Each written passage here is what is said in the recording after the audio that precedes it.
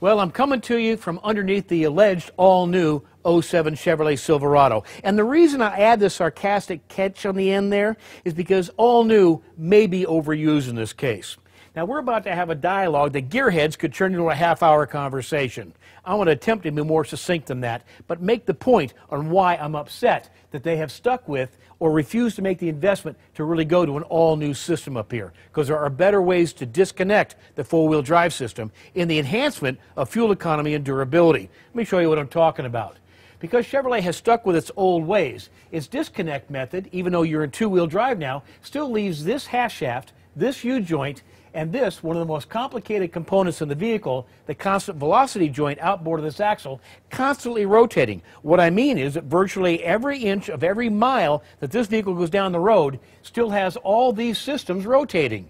Now, I gotta have a hunch that most physics experts would instantly figure out that hurts fuel economy. This is called driveline friction loss. It's not good news. And it comes at an interesting contradiction when they're talking about how advanced they think their system is for killing cylinders to improve fuel economy in a steady state environment. Why then do they continue to let all this stuff rotate? Perhaps that's not why they're getting the results they were hoping for.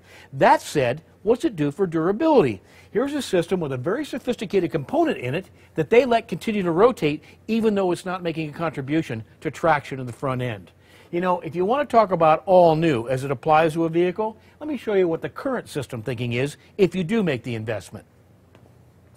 Okay, let's talk about an investment technology that actually benefits you, the customer, not the manufacturer. What I'm talking about here is that when you use Ford's shift-on-the-fly 4x4 system and put it back into the two-wheel drive mode, you instantly disconnect this U-joint, this half shaft, and really importantly, this constant velocity joint, which improves fuel economy and long-term durability. And I might add, protecting these joints is worth doing. What's it look like out of the vehicle? Well, this is that same system right here in my hand. Now, mounted to the hub area, the wheel area, is this little device right here.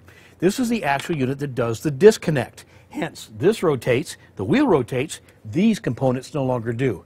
That's a lot of torque mass you want out of the way. See, that's what puts me off when Chevrolet calls itself the all-new '07 Chevrolet Silverado, because under the skin, it actually isn't all new.